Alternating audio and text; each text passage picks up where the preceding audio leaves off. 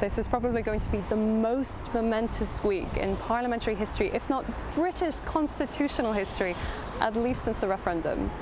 So the Parliament is going to come back after summer recess. It's going to be the first day in which they have the possibility to legislate to either avoid a no-deal Brexit or to stop their own suspension through prorogation.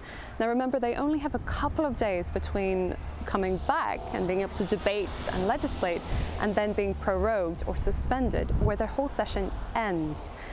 Another reason this is a very, very big week is at least 3 cases in Edinburgh, Belfast and London are coming to be heard. These cases will decide whether or not Parliament is going to be prorogued.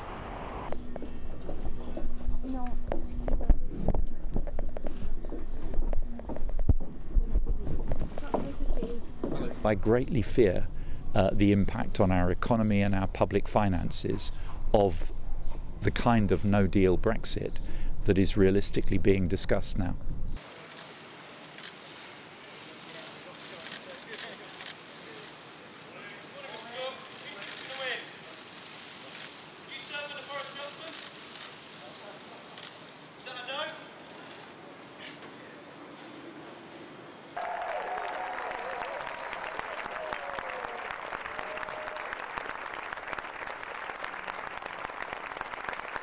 I do not believe in promising what we cannot deliver. And I do not believe in pretending that you're going to get some new deal out of Europe before the 31st of October. I don't believe in pretending that there is something called no deal that you're going to be able to drive through Parliament. Parliamentarians do have some duties, and one of them is to prevent people from committing national suicide.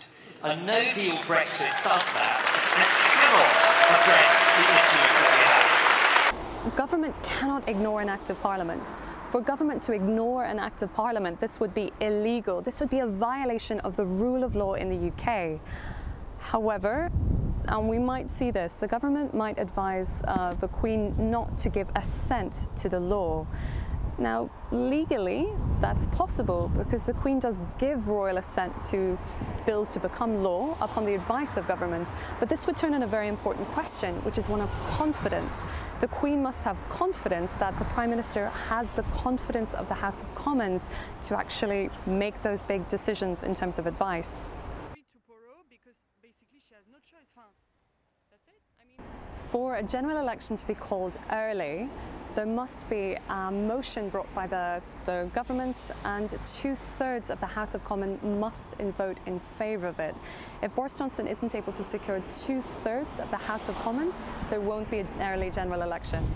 Now, the 31st of October is a key date because that is set in stone. The only way in which that date, and that's the date at which the UK will withdraw from the European Union, currently on no-deal Brexit terms, is if the UK Parliament directs the UK government to go to the European Council on the 17th and 18th of October and to request a further extension. Now, the important qualification about that is there must be unanimity. Every single other member state must vote unanimously in favour of an extension, or, well, it's the 31st of October, at which point there'll be a no-deal Brexit.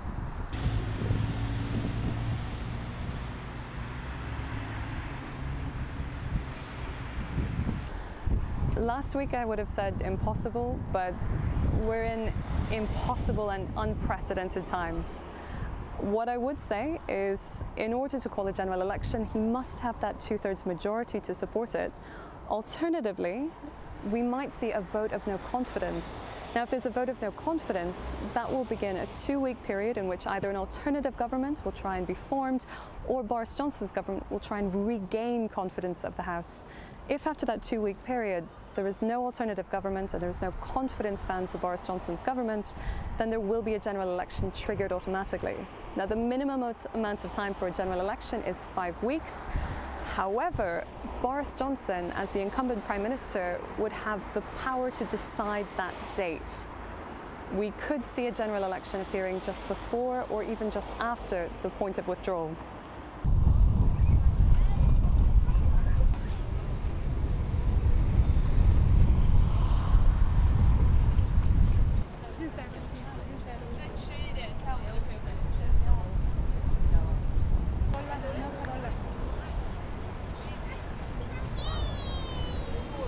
Nice, thank you. You're professional. No